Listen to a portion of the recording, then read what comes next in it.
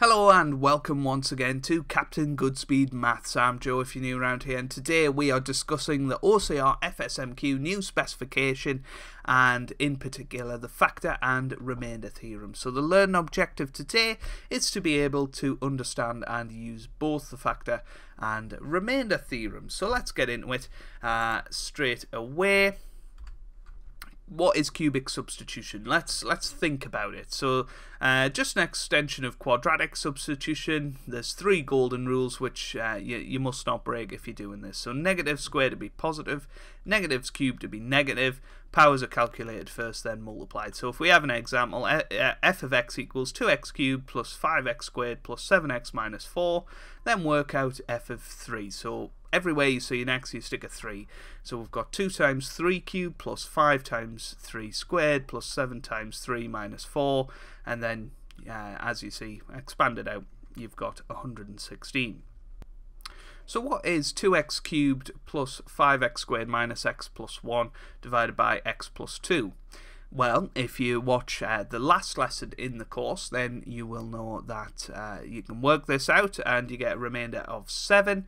But what happens if you put f of minus 2 through? Well, you also get 7. Is that a coincidence? Let's have a look at another one. What is the remainder when x cubed plus 7x minus 4 is divided by x plus 3? Well, using last lesson's work, we divide it using long division and we get a remainder of minus 52. But what if you put minus 3 through the original function? Well, you get minus 52. Is that a coincidence? Well, of course it's not.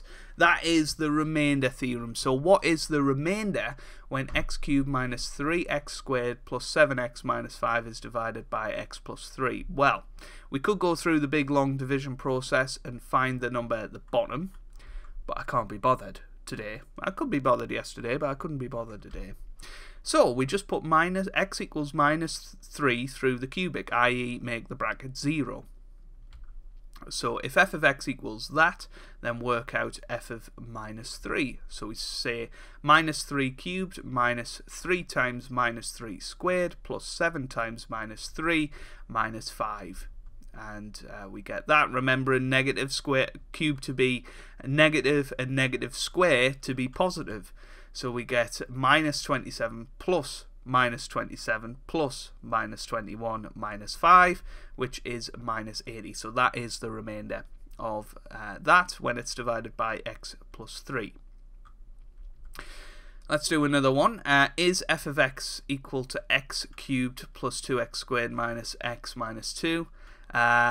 Is x plus 2 a factor? Now, a factor means does this function equal 0 when you stick minus 2 through it?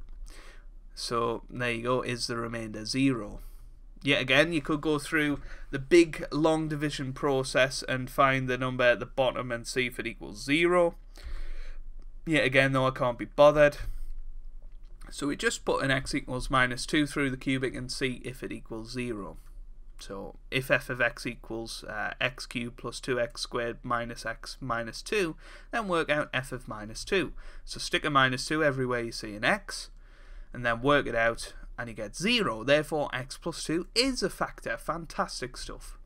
So example 1, what is the remainder when 4x cubed plus 2x squared minus 6x plus 1 is divided by 2x minus 1? So just put x equals a half through the cubic. The thing we're doing here is making that bracket 0. So 2x minus 1 is 0 when x is a half. So that is what we're doing. So we put a half through, and we cube a half, and we square a half, and we times it by 4 and 2 respectively. Take off 6 times a half. I don't know why I've left x in there, but times 6 times a half plus 1. So you get a half plus a half minus 3 plus 1. So the remainder is minus 1. So the use of the factor slash remainder theorem. A polynomial is given by f of x is equal to 2x cubed plus ax squared plus bx plus 4. When f of x is divided by x plus 1, the remainder is 3, and when divided by x minus 1, the remainder is 1. Find a and b. So you might be thinking, what on earth do we do here? We can't use long division because we don't know what a and b are. So what we're going to do? Well, let's go with what we know. So we know that when it's divided by x plus 1, the remainder is 3. And we also know that when it's divided by x minus 1, the remainder is 1. So what I would do here is split your page in two, stick your functions on the left and right hand side there, put a minus 1 through first, because remember we want to make this bracket 0 first, so we let x equal minus 1, and we know that the remainder is 3. So if we put a minus 1 through this, we get a remainder of 3. So put a minus 1 everywhere you see an x, so you get minus 2 plus a minus b plus 4 equals 3. So therefore a minus b equals 1. Okay, that's as far as I can get. Let's go on to the other equation then. So now we know when it's divided by x minus 1, the remainder is 1. So here we go. If we let x equal 1, then we can set the other side equal to 1. So f of 1 is equal to 2x cubed plus ax squared plus bx plus 4 equals 1. Everywhere you see a x, replace it with a 1, and you get that. Rearrange and you get a plus b equals minus 5. So I've got two unknowns and two equations. I'm thinking simultaneous equations. So we've got a minus b equals 1, a plus b equals 5. I like to match the middles. Luckily the middles are already matched here, so we add them together and we get 2a equals minus 4. So a is a minus 2. Sub that back in to one of the equations and we get b equals minus 3. And just to show off, stick it into the original equation and say f of x is equal to 2x cubed minus 2x squared minus 3x plus 4. And that, ladies and gentlemen, is where we are at. That is the factor and remainder theorem.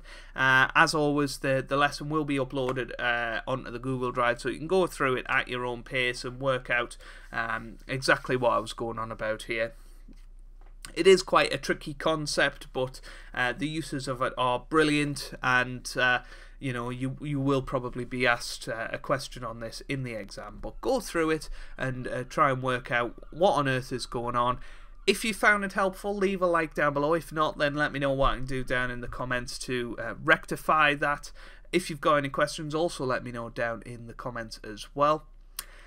Thank you very much for watching. Best of luck for your FSMQ. I hope you're having a wonderful day. Thanks for watching, and goodbye.